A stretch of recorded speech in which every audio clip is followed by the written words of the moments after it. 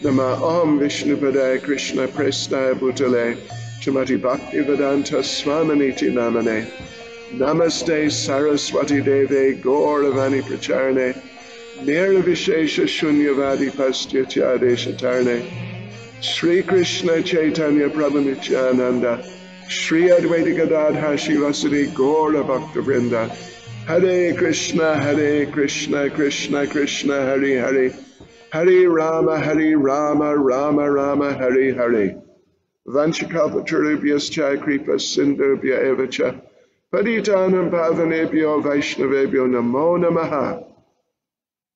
So yes, devotees, we finished off in verse 30 of chapter 4 last night. And I'm just going to read it again, actually, just so we get a little bit of our focus back. The subject has been sacrifice.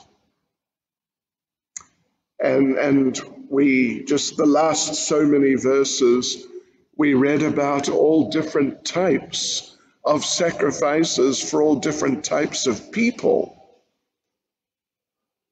But of course, ultimately, they have to be connected with Krishna. Otherwise, it's more or less useless, actually. Well, it's not just more or less useless, it is simply useless. Yeah, so now Lord Krishna is summing up, basically. He's concluding the study of sacrifice and drawing out some conclusions there. So let's read verse 30 again, the translation. All these performers, now all these performers means all the different types of people who are doing the different sacrifices. All these performers who know the meaning of sacrifice become cleansed of sinful reactions, and having tasted the nectar of the results of sacrifices, they advance towards the supreme eternal atmosphere. Yeah, particularly if while doing the sacrifice, there's some Krishna consciousness. Right, so they're trying to, in the purport, Srila Prabhupada explains, these people are trying to control their senses and get focused in life and not get distracted by their senses.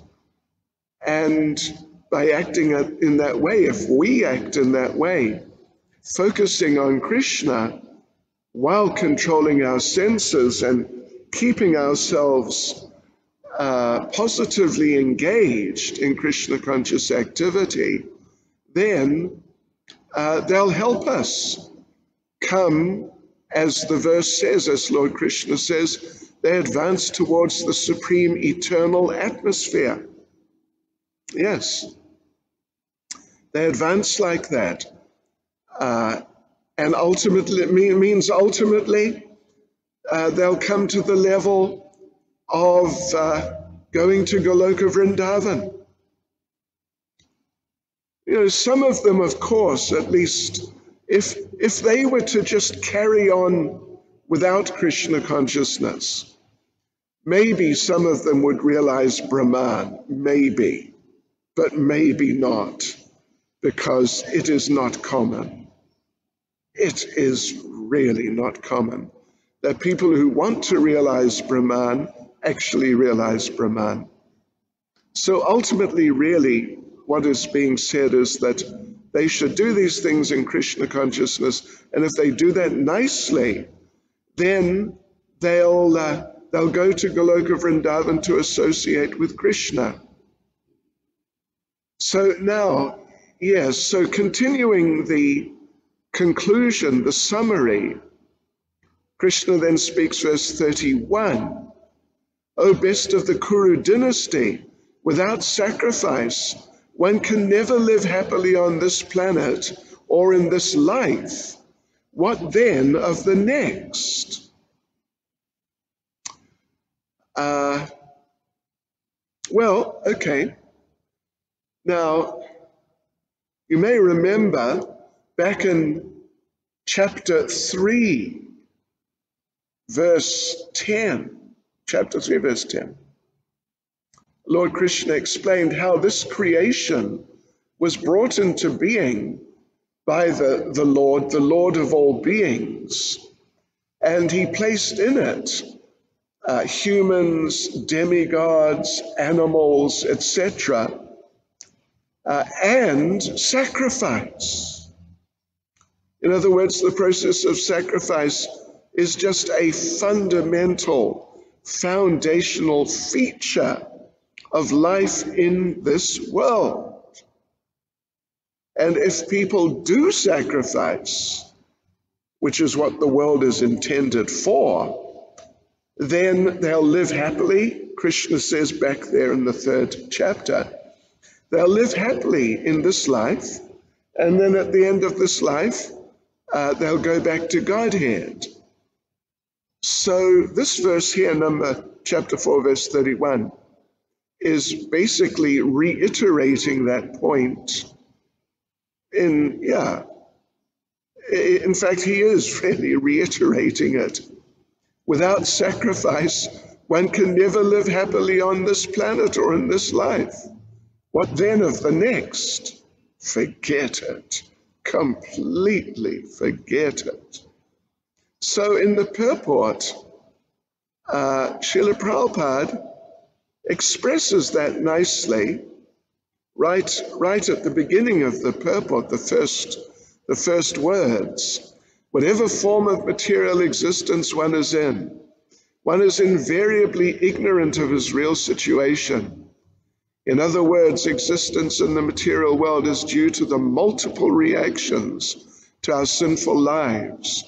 Ignorance is the cause of sinful life, and sinful life is the cause of one's dragging on in material existence. So basically, Srila Prabhupada in the purport is getting into this point that without sacrifice, you can't live happily on this planet, in this life, or what to speak of the next. So he continues on like that. The human form of life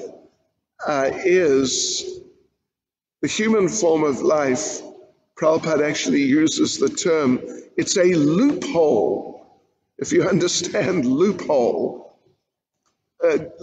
generally loophole is sort of a term in law that the government makes a law that you can't do this and you can't do that and whatever different things you can't do.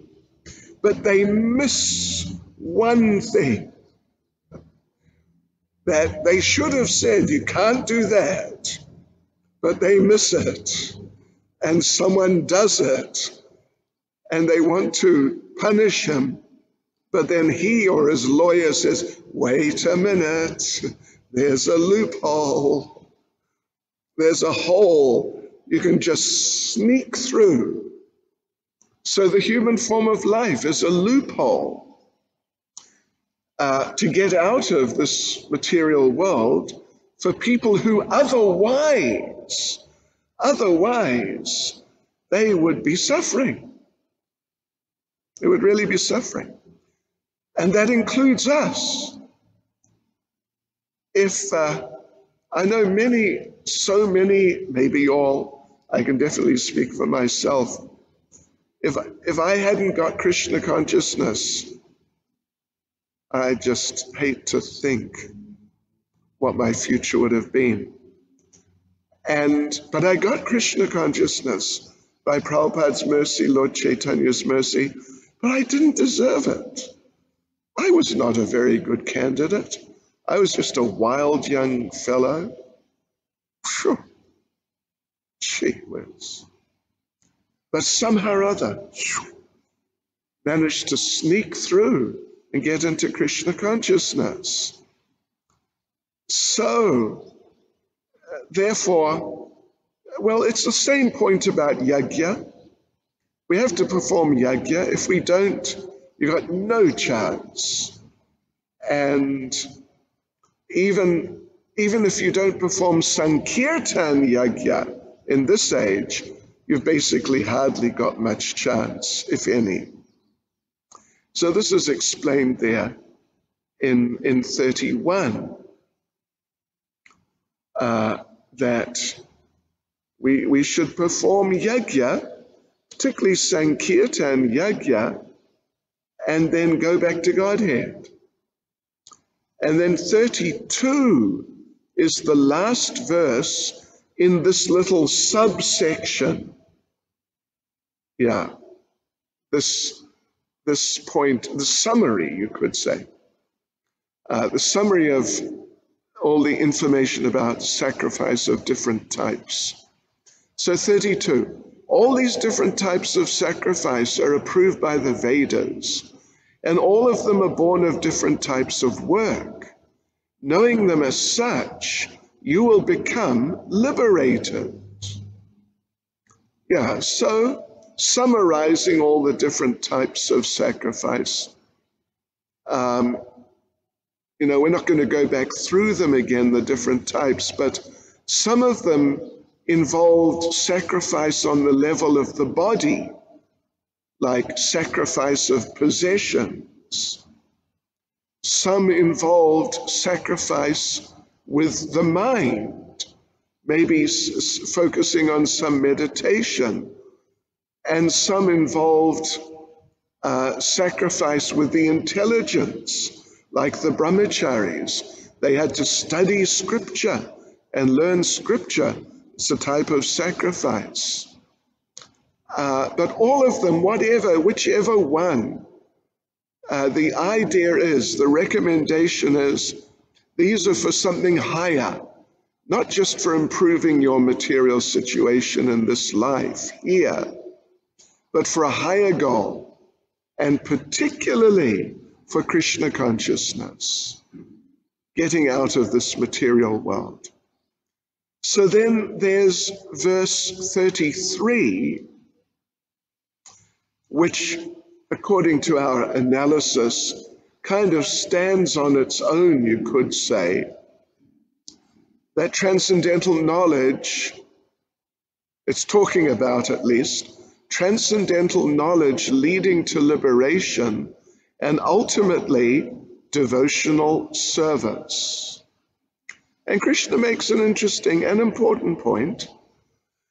O chastiser of the enemy, the sacrifice performed in knowledge is better than the mere sacrifice of material possessions. After all, O son of Prita, all sacrifices of work culminate in transcendental knowledge. Okay. Yes. So, Srila Prabhupada there in the purport, let's just have a quick look. Srila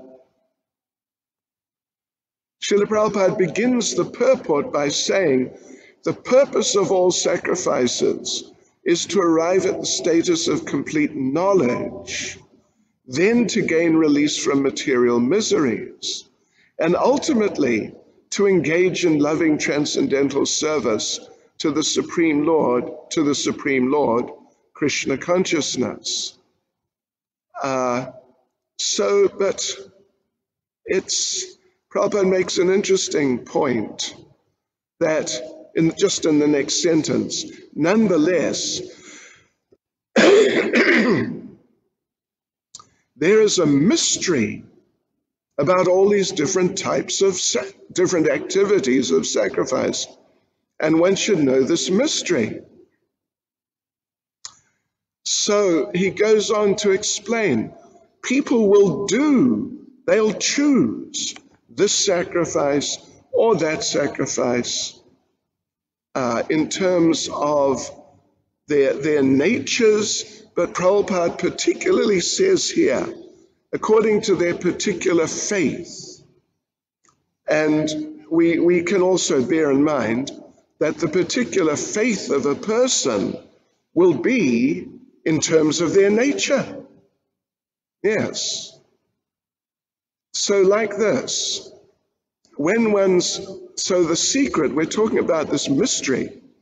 When one's faith reaches the stage of transcendental knowledge, then you're more advanced than someone who's simply just rejecting material things, that materialistic type of renunciation. You remember we read about two types of renunciation. One is when you see everything as being Krishna's property, then you engage it in his service, and you, without attachment for yourself, on your own behalf.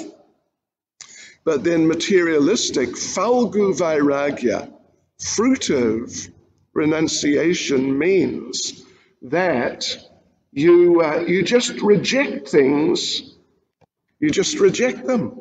There could be different reasons for doing that, but the basic point is you just reject things without understanding their relationship with the Supreme Personality of Godhead.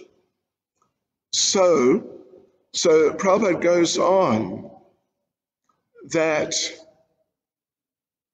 those who simply sacrifice material possessions without that transcendental knowledge, their sacrifices remain on the material platform, give no spiritual benefit. So real knowledge culminates in Krishna consciousness, the highest stage of transcendental knowledge. So that's the basic point. That's the basic point here. There has to be sacrifice done in knowledge, transcendental knowledge. And of course, from the earlier parts of this chapter 4, we remember what is the essence of that transcendental knowledge. What is the essence? Yes, that one should understand the transcendental nature. Janma karma chame divyam. Janma means birth or appearance. Karma, of course, means activities. Janma karma chame, of me. Divyam. Divyam means transcendental or divine, beyond material nature. You remember we discussed this a few days ago. This is the essence of transcendental knowledge, particularly in this context. To understand Krishna, and first of all, to understand him in terms of how he appears and what are his activities, what is the nature of his activities, like this. So this really is that is certainly the essence of the transcendental knowledge which has been referred to throughout the chapter in different ways and different contexts. Yeah. Yes, so that means your sacrifice has really been successful. So now we come on to the final section from verse 34 to verse 42, which is the end of the chapter. And again, well, it's titled Summary of Transcendental Knowledge, and it's a summary on a higher level, in fact, not just looking at the detailed activities, but the principles involved. Right, so verse 34 is famous verse, just super famous verse. Generally, any practicing devotee will be quite familiar with it. Just try to learn the truth by approaching a spiritual master. Inquire from him submissively and render service unto him. The self-realized souls can impart knowledge unto you because they have seen the truth. So the truth. What truth? The truth. the truth. What is this truth? Well, it's what we were just talking about. Krishna, that's the truth.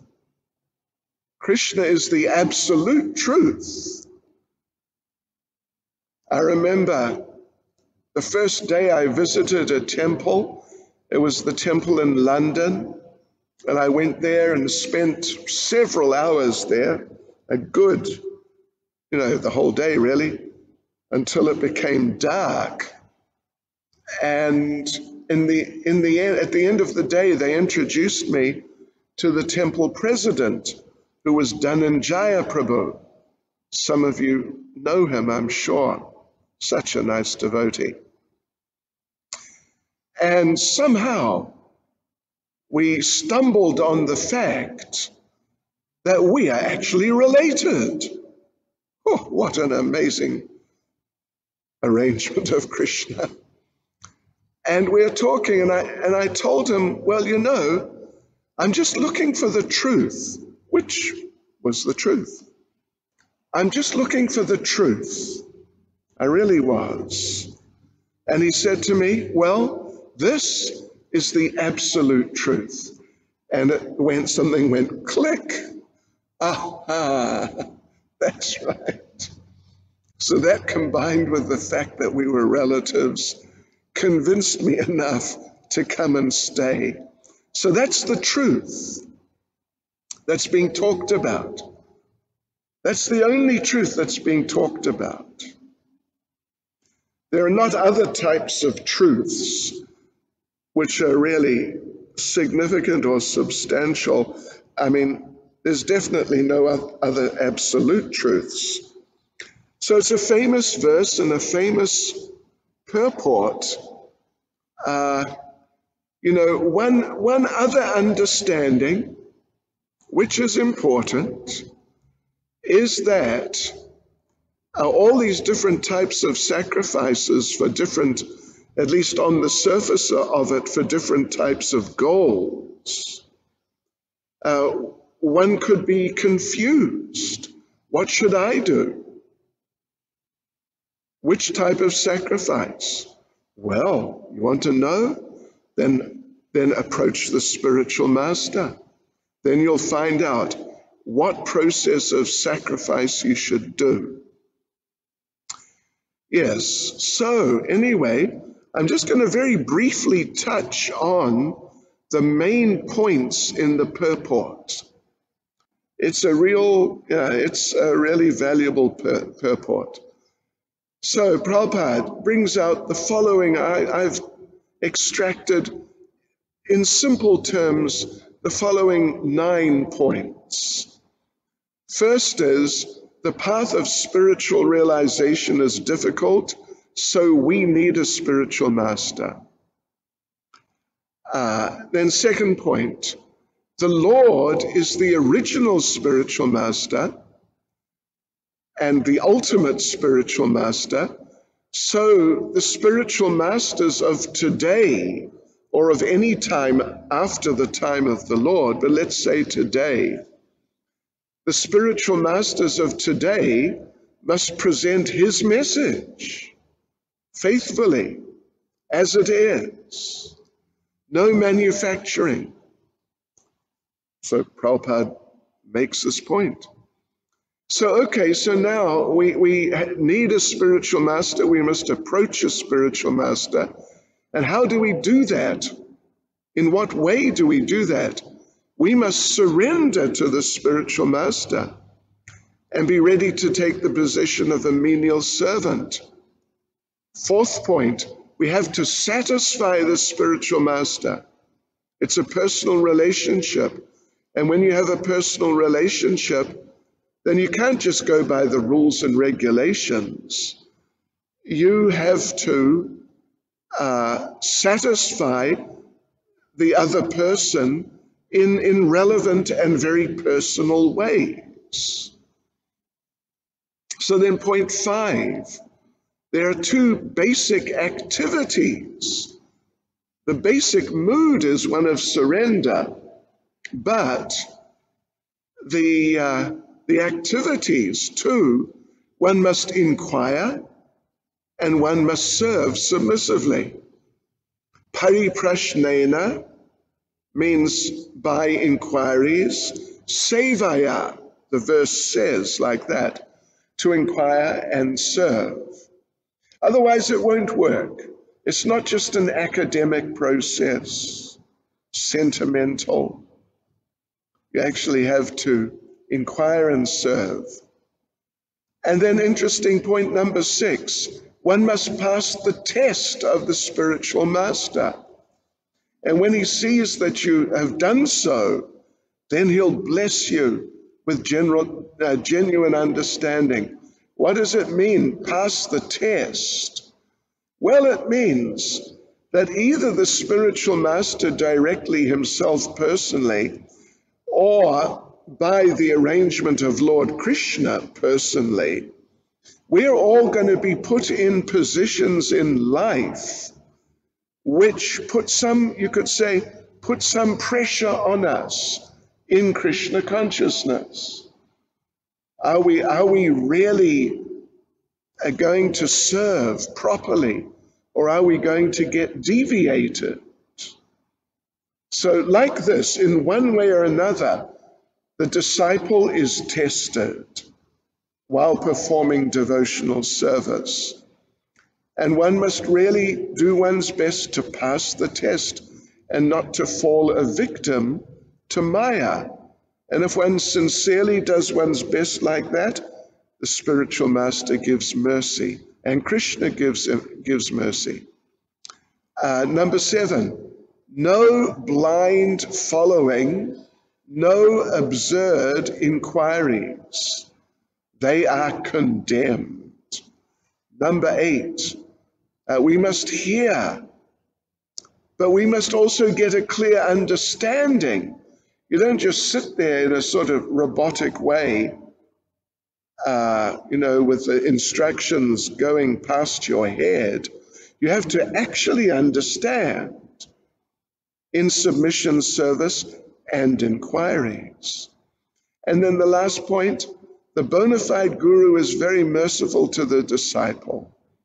Therefore, when the disciple is submissive and is always ready to render service, the reciprocation of knowledge and inquiries becomes perfect. Srila Prabhupada, in a class in 1969, on this verse, on this specific verse, Prabhupada makes the following comments. Listen, it's a little extensive, but listen, it's very interesting. Blind following and absurd inquiries are condemned in this verse.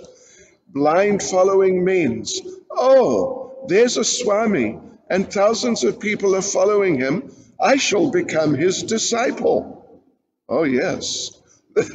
This is called blind following. I mean, let's face it, it happens in ISKCON too, sometimes. You do not know whether he's a Swami or a rascal, but because everyone else is following, you want to become his disciple. This is blind following without knowledge.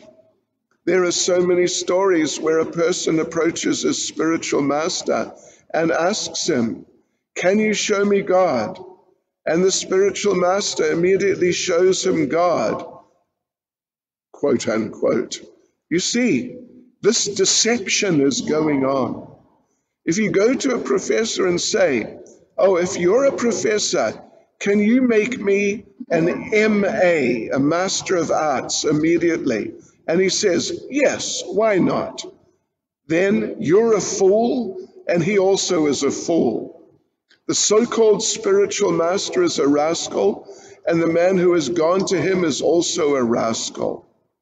Dhruva Maharaj went to the forest and had practiced many penances and austerities. Then he saw God. Can I see God immediately without being trained, without undergoing training? No, it's not possible. Shri Shri Radha Radhanath, Shri Giri Govardhan, Shri Chaitanya Mahaprabhu Ki Jai. Okay, so anyway, let's carry on. I mean, there's more actually from the class, but if you want, you can look it up. 1969, this verse.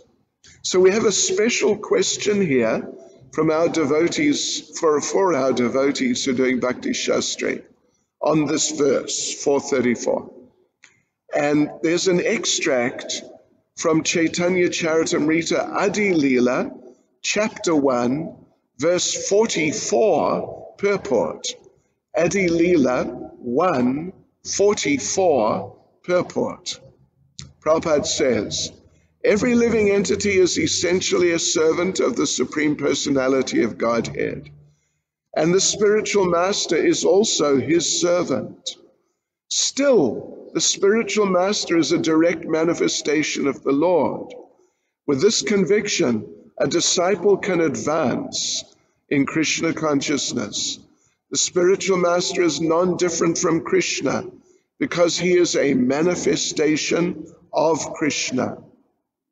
So the question is, referring to a purport that was mentioned in class pertaining, or what is it now? Okay, yeah. Quote a purport that was mentioned in the class pertaining to the spiritual master. This purport we just read. The spiritual master is what? Krishna. Because he is a what of Krishna? You look it up. So we carry on verse 35. And now, this is the result. This is the result of receiving this knowledge. It's really clear. Having obtained real knowledge from a self-realized soul, you'll never fall again into such illusion. For by this knowledge, you will see that all living beings are but part of the Supreme, or in other words, that they are mine. They are mine, Krishna says. So, this is really, it's Krishna consciousness. In the Sanskrit, Draksyas Yatman Yato Mayi. In other words, Mayi, they are mine. They belong to me. So yeah, Prabhupada makes the point, we just mentioned he makes the point, right at the beginning of the purport, the result of receiving knowledge from a self-realized soul, or one who knows things as they are, is learning that all living beings are parts and parcels of the Supreme Personality of Godhead, Lord Sri Krishna. Yes. And the sense of an existence separate from Krishna is Maya. Yes. So Prabhupada discusses this point of how people are prone to think they're separate from Krishna. Now we think we're separate from Krishna, but our philosophy is Achintya Bheda Bhed Tattva. We're one with and different from Krishna.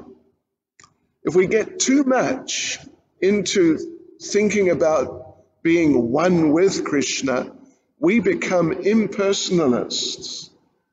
And if we get too much into thinking that we're different from Krishna, we become materialists with independent minds and independent ideas, and particularly independent from Krishna. So all the bodily differences, all the features of bodily existence, they're all Maya. And Arjuna, in the second paragraph, Prabhupada discusses how Arjuna was in Maya because he was so much into the bodily relationships, and all of that was more important than his relationship with Krishna. So Prabhupada explains the whole teaching of Bhagavad Gita is for this purpose. Quote, that a living being as Krishna's eternal servitor cannot be separated from Krishna, and a sense of being an identity apart from Krishna is called Maya. So we must not be in Maya. And if we are, we must get out of Maya. Oh my gosh. Yeah. So Prabhupada concludes the purport. What now? Where are we? Where are we? Indeed. Well, it's not exactly the conclusion, but it's pretty close. Just a few sentences up from the end of the purport. Perfect knowledge is that the Supreme Soul Krishna is the supreme shelter for all living entities. And giving up such shelter, the living entities are deluded by the material energy, imagining themselves to have a separate identity. So now, so here, Krishna has described how to understand the truth of life and of sacrifice. What will be the result of understanding all of that? It'll be full Krishna consciousness. And now he's going to explain how effective it is, how powerful. 36. Even if you're considered to be the most sinful of all sinners, when you're situated in the boat of transcendental knowledge, you will be able to cross over the ocean of miseries. We haven't exactly made a subsection of it officially, but verse 36 to verse 39 are describing the fruits, the results that will come to you if you get transcendental knowledge. So here, it's wonderful. Even if you're the most sinful of all sinners, if you get that transcendental knowledge, you'll cross over the ocean of misery. Any candidates for that position, the most sinful of all sinners? Yeah. So the thing is, just like in this chapter, but verse 9, Janma karma chame divyam evam yoveti tatvataha. Krishna said, if you simply understand my appearance and activities, then you go back to Godhead. So basically, Krishna is repeating that. When you're situated in the boat of transcendental knowledge, that transcendental knowledge, that being the essence, the foundation of transcendental knowledge, then that knowledge, just knowing that, and then of course acting on it, that's enough. Back home, back to Godhead. Otherwise, Prabhupada goes on to discuss, this material world is like an ocean, and a very bad ocean, very heavy, big, heavy waves, and all sorts of dangerous sharks and whatnot. And it doesn't matter how expert a swimmer you are. You could be the Olympic marathon swimming champion 10 times over. But if you're dropped in the middle of the ocean, you're finished. That's all. Finished. End of story. So it's like that, being dropped in the middle of the ocean, but it's also like being in the middle of a blazing forest fire. What can you do? You can't outrun it. You can't escape. So you become saved. How? By the spiritual master. who really helps you understand the truth and inspires you to act on the truth. So, Srila Prabhupada summarizes then, as usual. I mean, that oftentimes the last sentence or couple of sentences in many purports, they're just, a nice little summary of the purport. So Prabhupada in this case says, perfect knowledge received from the Supreme Personality of Godhead is the path of liberation. The boat of Krishna consciousness is very simple, but at the same time, the most sublime. Verse 37, again, glorifying what are the fruits of transcendental knowledge. As a blazing fire turns firewood to ashes, O Arjuna, so does the fire of knowledge burn to ashes all reactions to material activities. The fire of that knowledge of who is Krishna, his appearance and activities, first of all. Yes, so it burns up, Prabhupada explains here. The fire of knowledge, transcendental knowledge, is so powerful.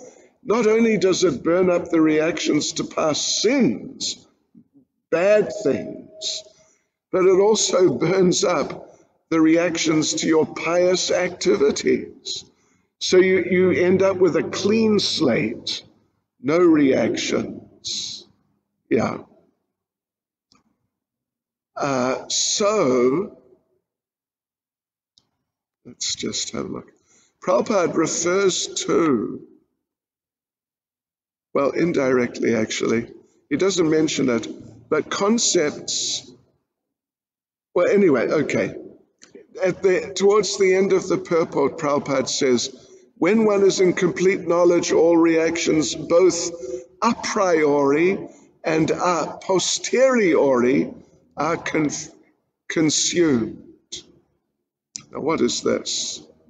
Even many English speakers, native English speakers, will not understand what's a priori.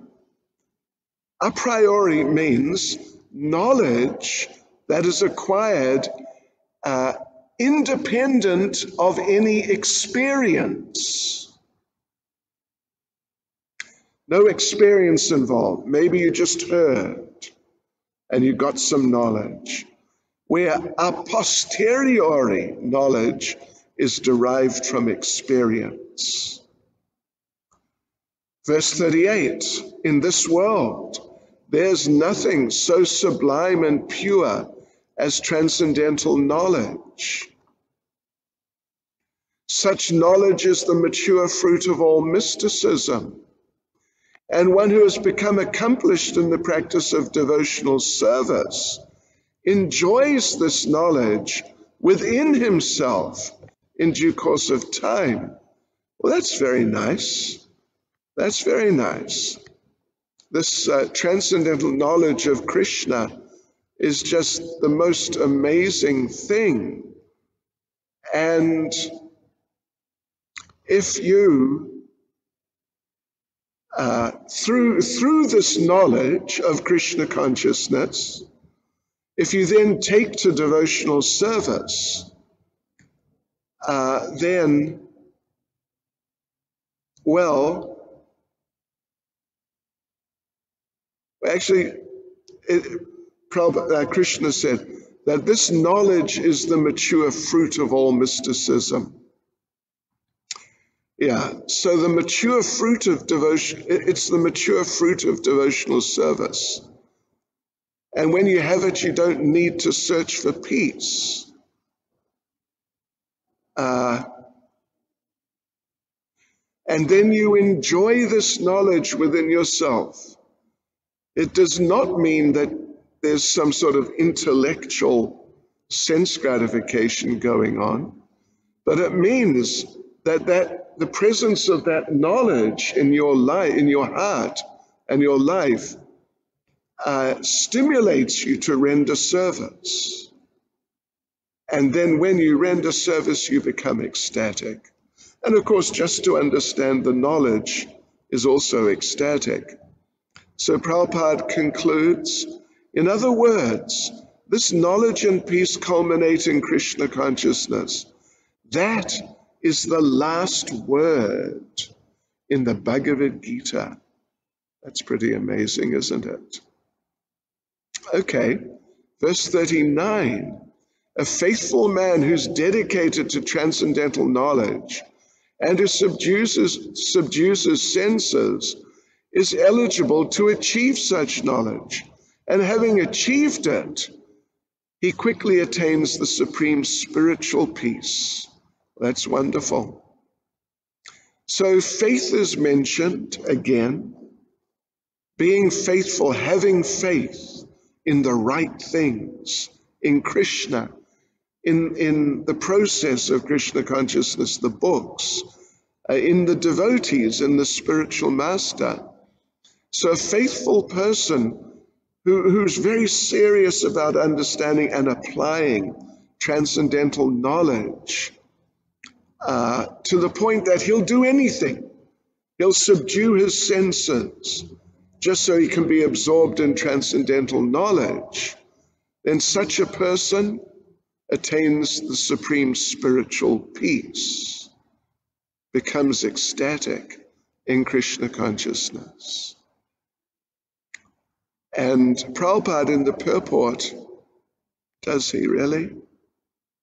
No, but we can note that Lord Chaitanya has spoken a verse.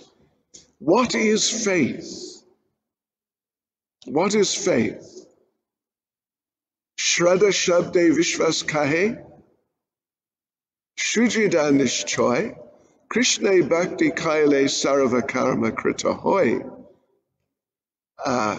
Faith means that simply by acting in Krishna consciousness, well, okay. Anyway, in Chaitanya Charitamrita, that faith means that simply by performing devotional service in Krishna consciousness, one will fulfill all goals that could possibly be there. Plus, one will go back to Godhead.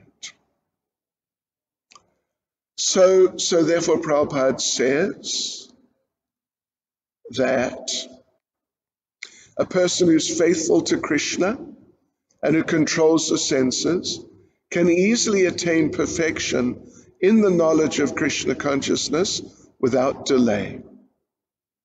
And verse 40. So now those verses finishing with this last one we just read, 39, they are explaining the fruits, results of transcendental knowledge. Now, verse 40, the subject changes. At least verse 40 itself is a bit of a change of theme, contrasting, a warning.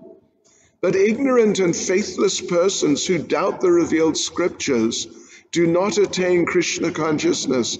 They fall down. For the doubting soul there's happiness, neither in this world nor in the next.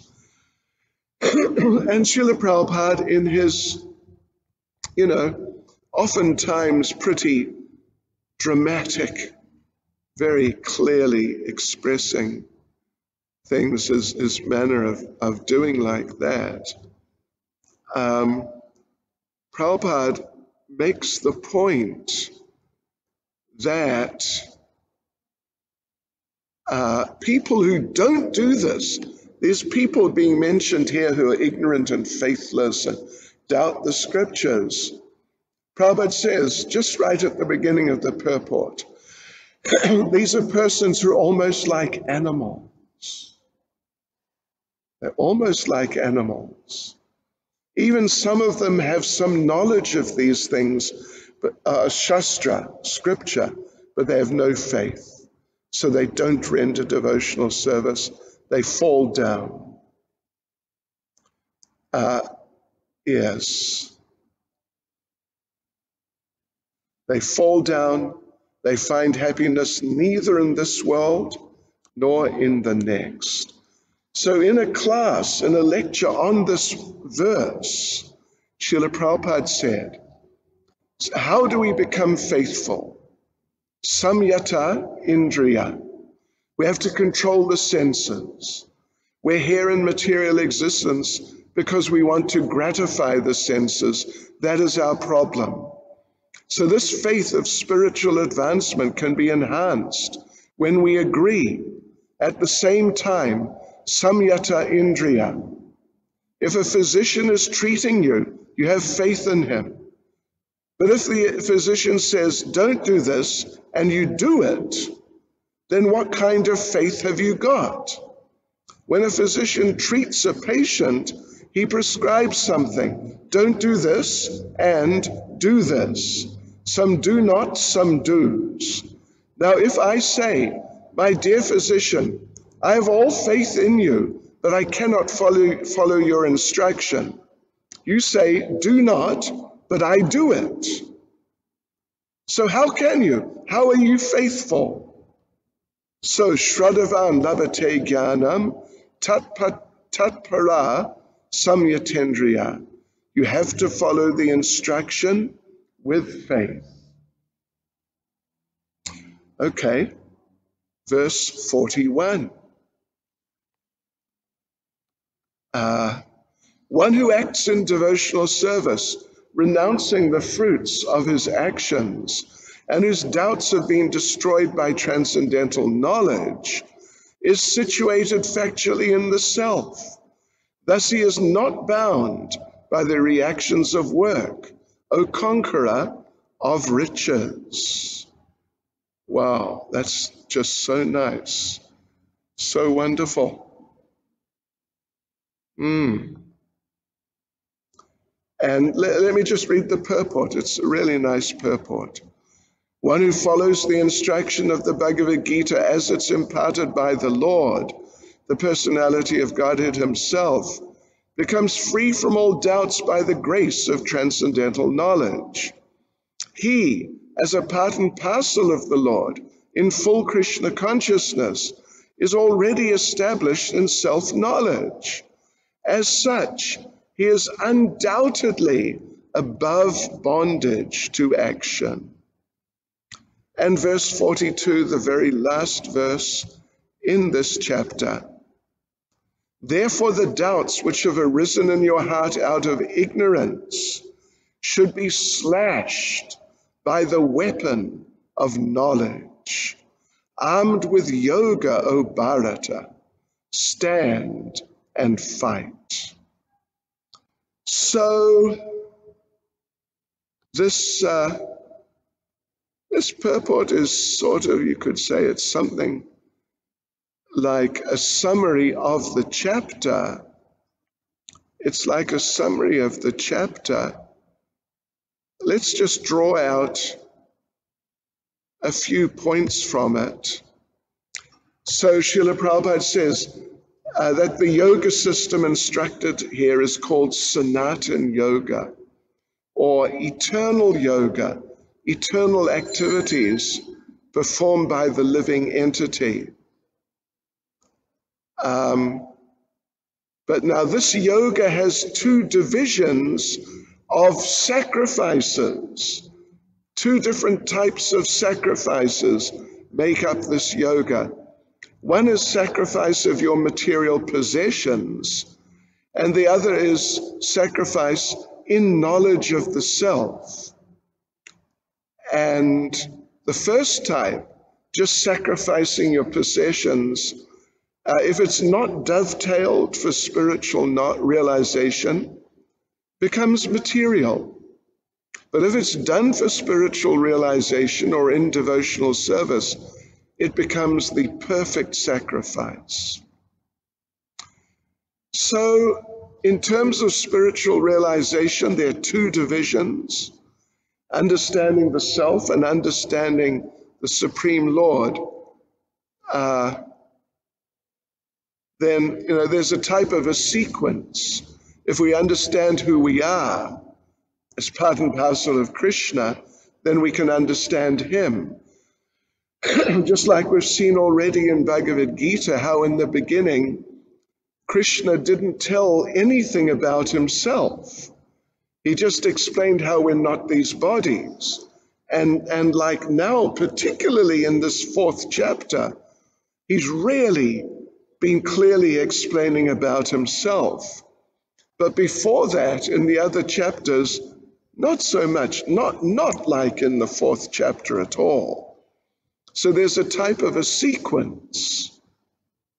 And in our preaching, Prabhupada in his preaching, he preached like this. First of all, you're not your body, you're eternal spirit soul. Then, as spirit soul, you're the eternal servant of Krishna.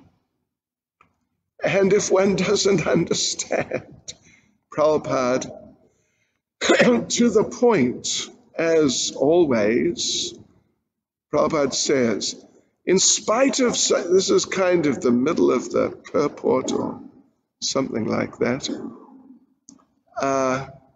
What have I done now? In spite of such instructions, one who does not understand the real nature of the Lord as the eternal, blissful, all-knowing personality of Godhead is certainly fool number one.